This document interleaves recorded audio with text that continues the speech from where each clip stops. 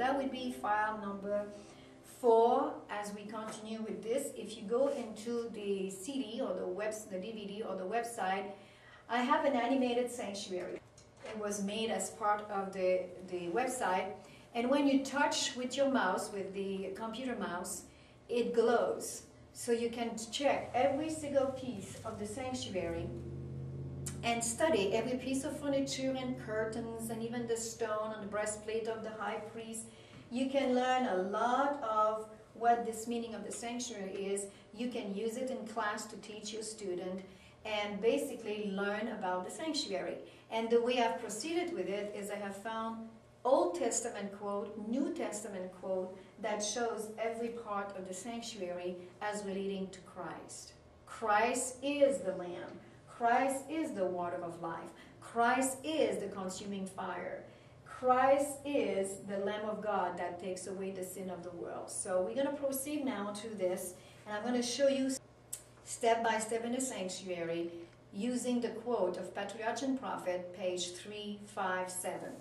So, first I would like to show you the plan of salvation, and you're encouraged to read it from the Word of God, as I said, from Exodus 25. Right now I will strictly speak about the sanctuary, but hopefully you will see that this is biblical. So, the plan of salvation is based on the court, on the holy and on the most holy. The court points to Christ when he came to this earth. Christ, when he came to this earth, came voluntarily to offer himself as the divine sacrifice of God. So Christ did not come because he was forced into it. Nobody forced Christ to come to the earth. He voluntarily submitted himself before his incarnation, and it's a mystery, to the Holy Spirit to do his will. And you read that in the book of Hebrews, where it says, I came to do thy will, O my God. And it says, thy law is within my heart. And he was able to stand for God's character, his heavenly Father's character, perfectly all the years that he was on this earth. And the purpose of this study is to show you how Jesus did it. And we can do it. Don't worry, we can do it. Am I telling you I am doing it? I'm in learning period right now, but we can do it. Jesus says we can be perfect as his heavenly Father is perfect. And perfection of character does not mean maturity only. It means perfection. It means we stop sinning. We stop transgressing our heavenly Father's character. The plan of salvation as shown in the sanctuary is like this. The court was the only area of the sanctuary, which is the tabernacle. This is the same picture as this. This is the only area where the people of Israel, the repentant sinner, could come in. They were never able to enter into the holy, neither the most holy. The holy and the most holy was strictly for the priest, and the most holy strictly for the high priest. So the holy place, only the priest at the table of showbread was allowed to come in, and the high priest at the altar of incense, at the candlestick and the showbread, he was allowed there. But the most holy was strictly for the great high priest. All right, so Jesus here, of course, is represented in every piece of furniture and every part of the sanctuary. There was a curtain around that sanctuary, which was about, around the court, which was about 150 feet long. And this curtain was approximately 8 foot high. So, interestingly enough, it was way too high to peek over, and you were not allowed to enter underneath either. There was only one door, and that door always pointed towards the west.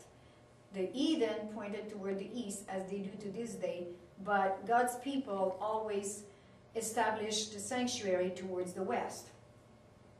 The curtains were made out of linen, white linen, and all these instructions, you may not always see them in the Bible, but I have read, as I said, the book of Askell and Andreasen and Leslie Harding, and they're treasures to read. They're beautiful instruction on the sanctuary to learn these things. So if there is things that you don't really know where that comes from with, these books are a must. You can obtain them at good ABC stores. So, you have here a beautiful curtain that was made out of linen, but something interesting about the linen, it was not tied like the linen we buy today in clothing.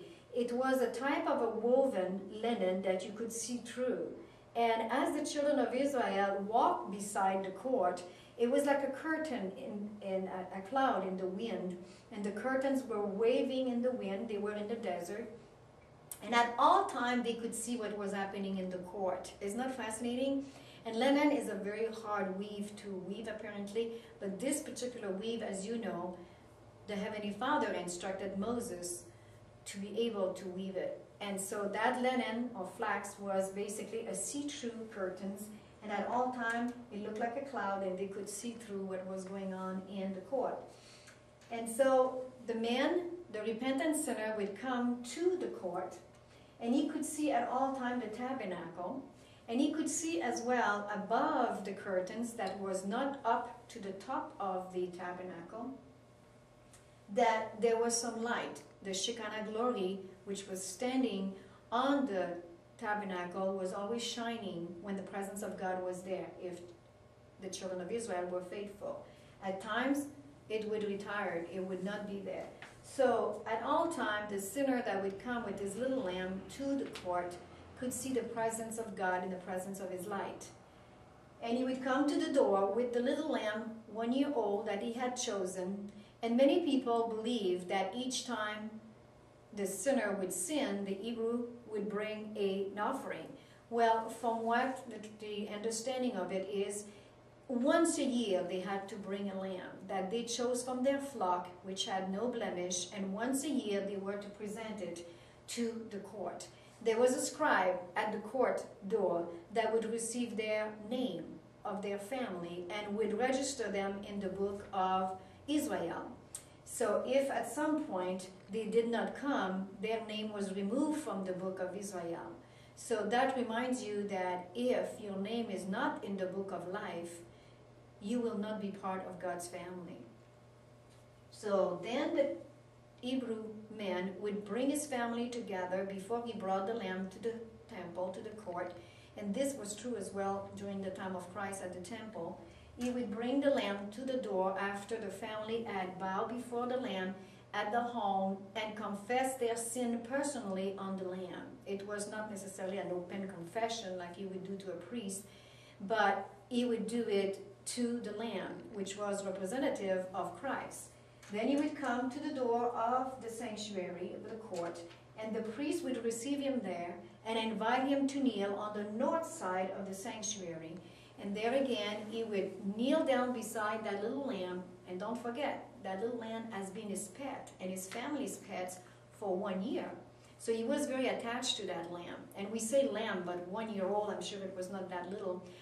And if you have ever seen little lamb, they're so sweet. They have little eyes like almond eyes. And they look always so sad.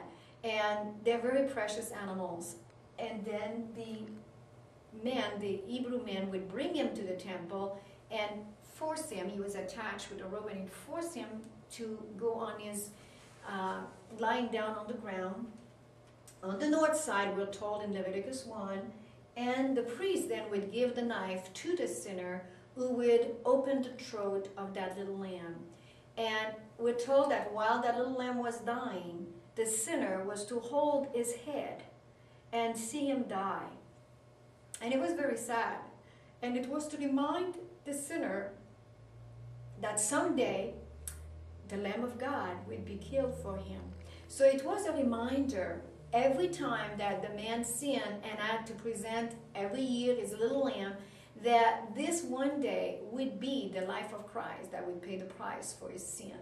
So basically what the man was doing was transferring his sin and the sin of his family on that lamb, and then he would offer that little lamb himself, not the priest. The priest was representative of Christ, but the men had to open up the throat. And while the blood was being shed, the priest would receive it with a bowl and put it into the bowl, and he would do two things with that blood. Either he would go into the court, into the holy place, and put it on the horn of the altar of incense and sprinkle it on the curtain, or he would put it put some blood on the horn of the altar of burnt offering, and pour the rest at the base of the altar. So there is two ways that the blood was atoning for the sinner.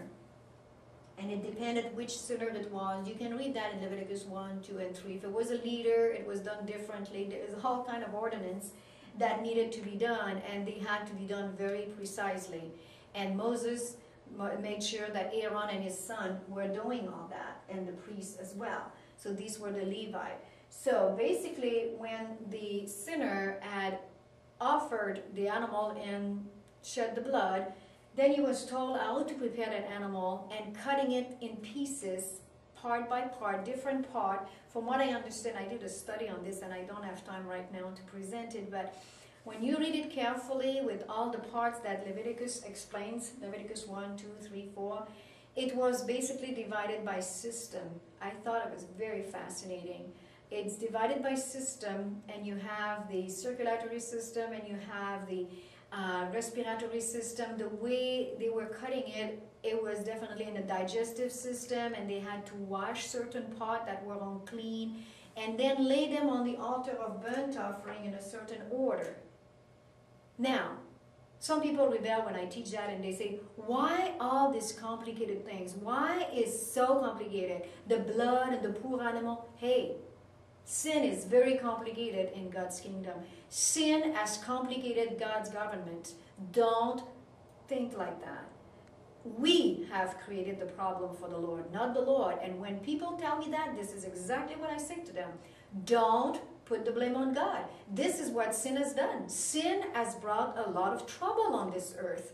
And this is what the Lord was trying to show us here. Step by step, how He's intending to remove those sins from us if we're repentant. Don't forget, the blood of Christ, while it was to release the repentant sinner, not the sinner that still goes on and on and on with his sin. These are only for repentant sinner. Only the repentant sinner could enter into the court. Those who didn't want to repent, they never even showed up. The history of Israel doesn't tell us that, but it's bound to be believed that there were people who did not believe in this. Can you get a whole group of people together and expect they will all believe that? No. This is what the teaching of the sanctuary is all about. Sin has caused a lot of trouble in God's government. And now, through the sanctuary, He's wanting to show us His plan.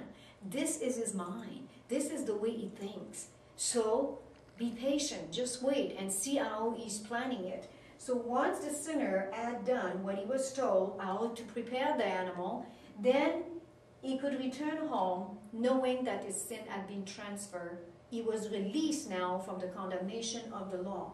And that law is the character of the Heavenly Father. And he knew that that law was in the Ark of the Covenant. The presence of the law, the presence of the character of God was in the Ark of the Covenant behind the curtain of the Most Holy. Although he never entered there, he knew that the law was there, God's character. Now the man would return home knowing that he has been forgiven, justified. So basically, he was forgiven and he was justified. And justification is an interesting word. It's just as if, you see the first words here? Just as if he had never sinned. That's what justification means. It's just as if we have never sinned. Christ takes the sin upon himself and decides to give us grace. Forgiveness also is very important. I have studied syntax in French, and I find it very fascinating how God hides in languages secret. Just as if we have never sinned. For God so loved the world. Look at forgiveness. Forgive. Forgive. For God so loved the world that he gave his only begotten Son. So in the word forgiveness, you have a secret of John 3:16. God gave his Son so that we could be just as if we had never sinned. Isn't that beautiful? So now, over the years, of course, the sacrifices continue to increase and increase and increase because people were not stopping to sin. And when we come, this is one of the temples that was created.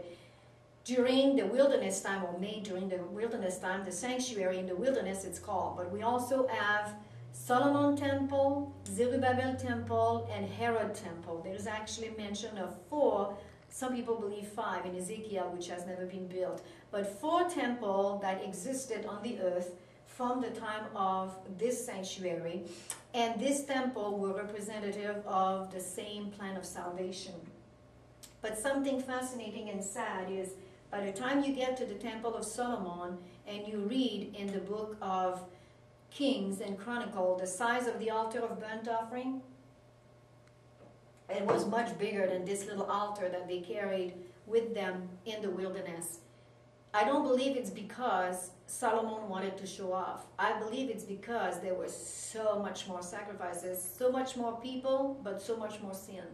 And it increased as they went along. Ezekiel even tells us that the priest, after a while, just like in the time of Christ, did not even discourage the people from sinning, because they started a real market with those animal sacrifices, and they were making a lot of money at the time of Christ with those sacrifices. So it became a money-making market.